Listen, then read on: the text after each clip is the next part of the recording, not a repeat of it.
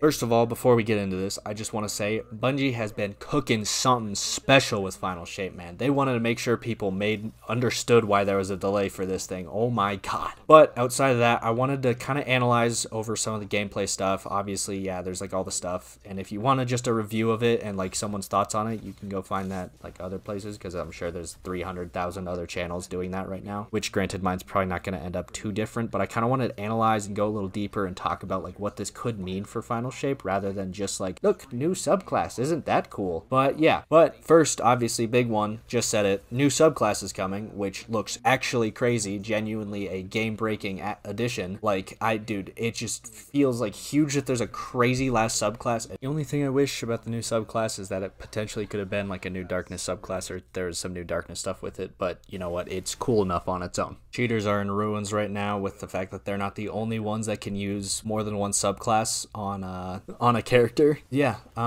it's still revolutionary. It would have been kind of cool to see a new darkness subclass, but I honestly think this is probably a lot better. This is a lot cooler than any darkness subclass could ever be, aside from maybe Siva. But the only thing I want to see with this is just to make sure that other classes don't really go obsolete, because they're adding the new supers anyways, but like, dude, this one looks so good comparatively, because you not only get your super from a subclass, you get to mix things, you get aspects, like stuff like that. It just seems like it's going to make every other subclass just not worth it to run. I'm sure they have something where you can only pick a specific aspect from each subclass, like you can only pick Consecration from Titan Solar, or you can only pick Feed the Void from Warlock Void, but I don't know, man. We haven't seen too much, so obviously can't say too much, and it also looks like they're planning on making sure that it's not just like there's specific fragments for the like prismatic subclass, rather than like you can just pick and choose from each subclass's fragments. But I don't know, I just don't want to see it overshadow literally every other subclass just for how good it is. But this really does make the game, like Final Shape, seem very Forsaken-esque. Not to compare literally everything to Forsaken, but that's just kind of the best example I have right now, because it's like revolutionary for the game, even more so than Forsaken, I'd say, because the new subclasses for Forsaken were cool and the new way they did it was cool, but this is just a new level of stuff. Going off with that, the exotic items look sweet, but like these alone, if they just added these in, would break the game, because like, dude, two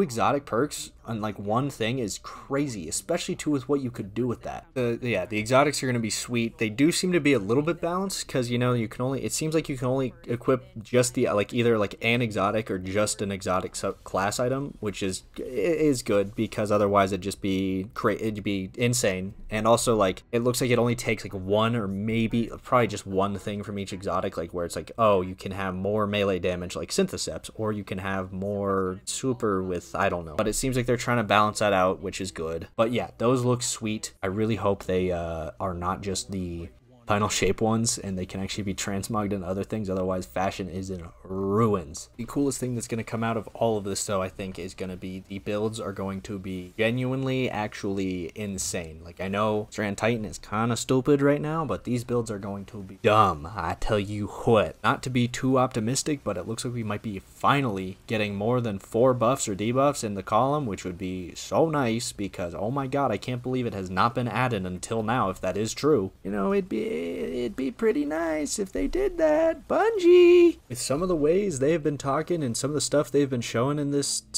in this showcase, though, dude, these activities are gonna be hard. Final Shape is not gonna be like just easy. Like, I know they've had the legendary mode and stuff for Witch Queen and Lightfall, but it looks way harder than that. Outside of the new enemy types, which, since I haven't personally interacted with them, I don't want to say too much on that, because I low-key suck at interacting with enemies. I kind of like sometimes make really dumb decisions, but enough about me. Dude, these activities like seem like they're gonna be genuinely tough and hard. Like, dude, I don't know, man. It's not gonna be like classic D2 where it's like, oh, I'm gonna hop on, go do my pinnacles, and then be out in like 30 minutes. It's gonna be, I'm gonna hop on for an hour and a half, do one thing, and be like, oh my, that was hard. But personally, I like to see that, because one, we're getting way stronger, it seems, and two, like, I don't know, I just don't, I like seeing like harder stuff in the game that's not just like GM -20 difficulty. But I don't know, that's kind of the easiest way to do it. It's probably gonna have a little bit of that aspect to it, but this just looks all around promising for more engaging, more fun activities. The only thing I want anyone everyone who is still watching to take away from this is, one, Final Shape looks like it should be really good. It should be awesome. It like has everything there to be good. But obviously this comes with like any new game, big update, big DLC. There's probably going to be bugs, especially so that there's like, considering the new subclass in exotics, there is just no way that there's no buggy interactions between those, or at least nothing that's like super weird. I don't know. I don't want to dog on Final Shape with that. I just want to make sure people like aren't just like way overhyping it. With that, I'm gonna go drop 100 bones on Final Shape and play some Onslaught. See ya.